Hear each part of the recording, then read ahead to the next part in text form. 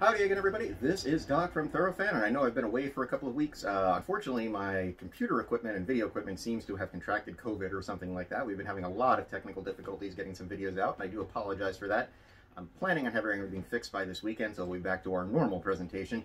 But in the meantime, we're going to do a little bit more of a low-tech, right off a cell phone video here, and I figured, you know, I haven't done this in a while, so let's bring back our good old friend, the dartboard here, to try to pick the Superfecta box for the upcoming Preakness Stakes. And of course, for those of you that are not familiar with the rules of Doc's dartboard, basically, we have numbers 1 through 20 here. There obviously are not 20 horses in the Preakness, so if we do hit a higher number, say a 17 and 18, even a 14 or a 15, since there are only 11 going, we're going to get the 1 and whatever that number is. So that's the way we work it. If for some reason there is a scratch after these results are posted, then basically we are going to go with the next lowest number in there for our Superfecta play. It's going to be a Superfecta box.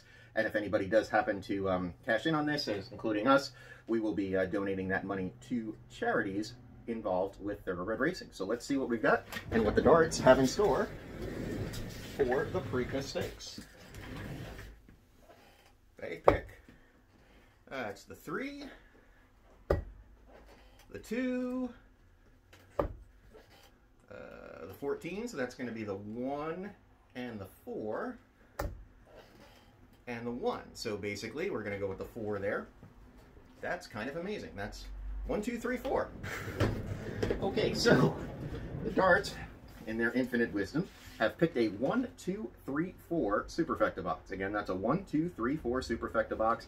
Go ahead and play it at your own risk. We will be playing it, of course, at Thoroughfan, and again, any winning monies that come from it will be going to various Thoroughbred charities of our choosing. So, hope everybody enjoys the wonderful Preakness card that's going on, the wonderful Belmont card that's going on tomorrow as well.